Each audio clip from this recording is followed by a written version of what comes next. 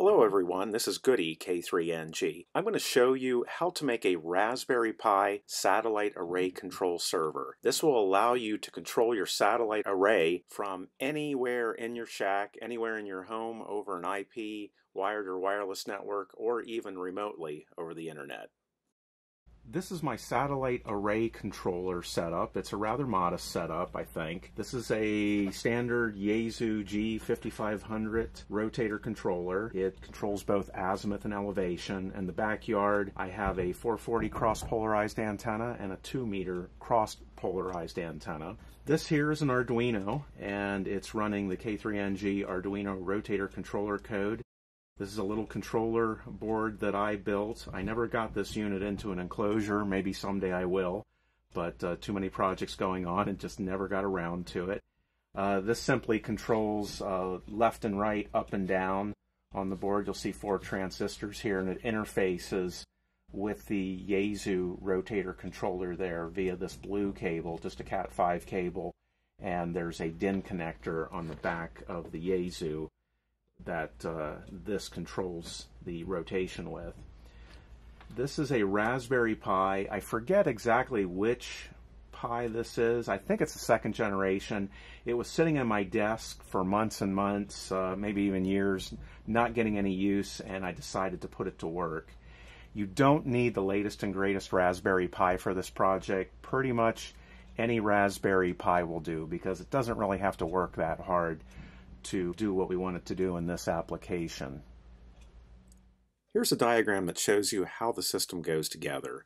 Over here on the right we have the rotator controller. In my setup this is the Yaesu G5500, but it can be pretty much any rotator that you can interface to. I have an azimuth rotator and an elevation rotator. You can use this also in an azimuth only system as well. The Arduino is interfaced with the rotator controller via the I/O pins. We're using 4 pins, clockwise, counterclockwise, up and down, to control the rotator controller. In my setup I'm using transistors, and some setups you may need to use relays. The Arduino is running the K3NG Arduino Rotator Controller software.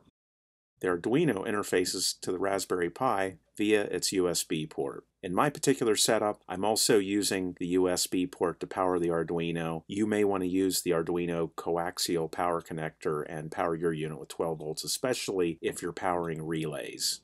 The Raspberry Pi is running hamlib, and in particular, it's running the rotator controller daemon. I'm going to show you in a little bit how to set that up. The rotator controller daemon speaks to the K3NG rotator controller via the USB port. It shows up as a serial port in the Raspberry Pi, and it sends Yaesu GS232 commands to the Arduino.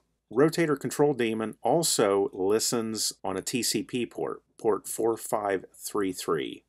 It receives commands via the network on at this IP address in my setup 192.168.1.252, port 4533. The Raspberry Pi is interfaced with the local area network. That can either be via Ethernet or Wi-Fi. And then on the network, I have my computer with control software. The control software talks via TCP/IP to the Raspberry Pi to port 4533 to the rotator controller daemon. You can have multiple computers on your network interfacing with the server, although only one can interface at a time. I've extended this network out a little bit just to show a typical internet firewall, router, whatever you want to call it, interfacing with the internet. You could theoretically take this TCP port 4533 and extend it out here via network address translation or port mappings and make it available on the WAN interface of your router. Naturally, you would want to take some safety precautions there and have some access control list and not have that open to the world. But theoretically, you could go over the internet, get to this port, and control this whole system pretty much anywhere in the world. Now let's look at the configuration on the Raspberry Pi. I'm logged into my Raspberry Pi. The package that you need to install on your Pi is libhamlib2.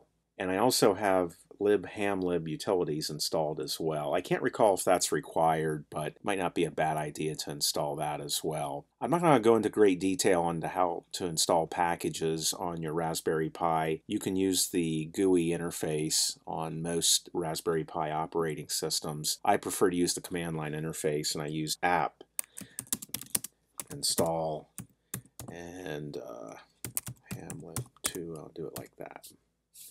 And that's normally what it would look like. And this tells me that I already have hamlib2 already installed. The daemon or software that you need to have running on here to make this whole thing work is Rotator Control Daemon, ROTCTLD. Look at the man page here. This goes through the command line parameters and what the commands are if you telnet right into port 4533. We'll do that in a little bit for some testing.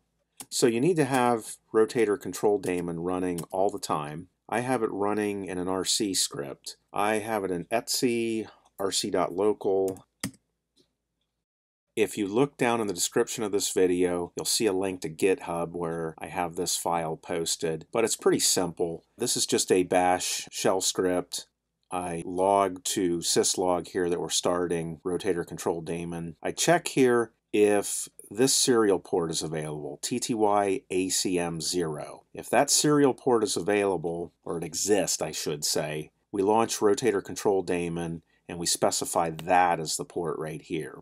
Now, there are some instances on my system where if I reboot the Raspberry Pi and the Arduino is plugged in, it may show up on dev TTY ACM1. So that's why I check. I see if this TTY exists. If it does, I use that. If it doesn't exist, then I just make the assumption that it's ACM1. Doesn't appear to go to ACM2, 3, 4. It just seems to hop between these two. I don't know why. That's just the way it is. I don't think that's a new issue with Linux. I've seen that many years in the past where inserting USB devices may be enumerated differently and show up as different devices.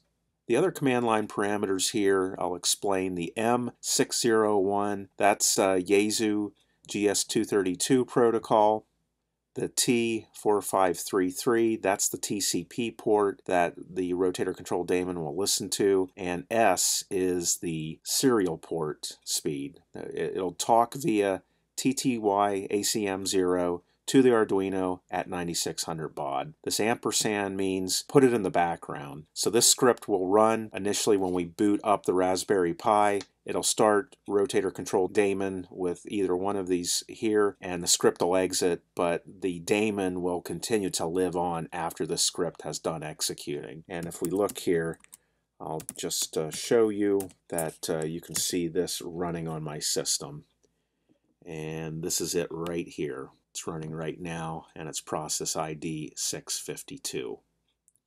Now let's do a little test to see if the Rotator Control Daemon is working on our Raspberry Pi. I'm on a computer on my local area network. I'm going to telnet to the Raspberry Pi port 4533. We connect to it. It doesn't come back with any message or anything, but we do know that we're connected to it right now. If you do a lowercase p command, that will report the current azimuth and elevation. You can command the unit to move by using a capital P, and we'll just plug in, let's say, azimuth of 100 and an elevation of 45, and the rotator controller has initiated rotation, and if I continue to do small p's, you'll see that rotation is occurring.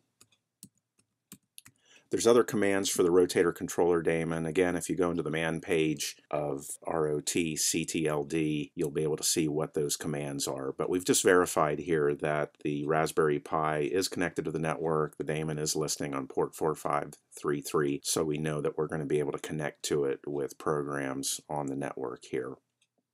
Let's look briefly at the configuration of the K3NG Arduino Rotator Controller. I'm in the Rotator Features file. You will need to uncomment Feature Yaesu Emulation, and because we selected 601 as the protocol and the Rotator Control daemon, that corresponds with Yaesu GS232 GS232A emulation, not B. So you'll need to go to this line here that says option GS232B emulation and make sure that's commented out.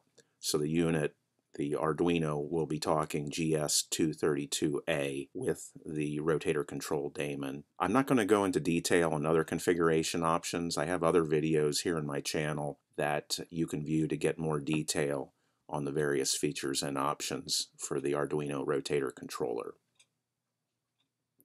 Finally, let's look at a control program and how we interface it over the network to the Raspberry Pi running the rotator control daemon. I have running here on my Mac gpredict. I've used this program for years. It's cross-platform. It runs on Windows, Linux, Mac, just about anything. It's a really good program. To configure this, you go to Edit, Preferences, Interfaces, Rotators. And here you see my satellite array. We'll go into the details. In this program, you have to give it a name. Host is just the IP address. That's the Raspberry Pi .252. And then the TCP port, which you should be familiar with by now, 4533. There's some other configuration items here. My particular rotation system starts at 0 degrees north and rotates through to 180, 360. It has 90 degrees of overlap, so maximum elevation, or I'm sorry, maximum azimuth is 450 degrees, and I can rotate full 0 to 180 on my array. And I'll hit OK, and I'll go to antenna control. And in gpredict, you'll see the satellite array that I created. You click Engage, and now it's talking over the network, and you can see rotation in progress here. And the next satellite that's going to be coming into view here at my location at the moment is the Max ValierSat. I'll tell it to track. And this is the current position of the antenna array. This is where the control program wants to get it to. So what we have going on right now, this program is talking over the network via TCP to the Raspberry Pi on port 4533. It's giving it hamlib commands. And the Raspberry Pi is then sending Yaesu GS232A commands to the Arduino, and the Arduino is controlling my Yaesu rotator control unit. Other programs may do this a bit differently, but you'll probably see the same concepts of defining the unit over the network, and most of the settings will likely be the same and the concepts are the same. I hope this video helps you out. If you need additional help and support, I encourage you to join the Radio Artisan Group's IO group. 73.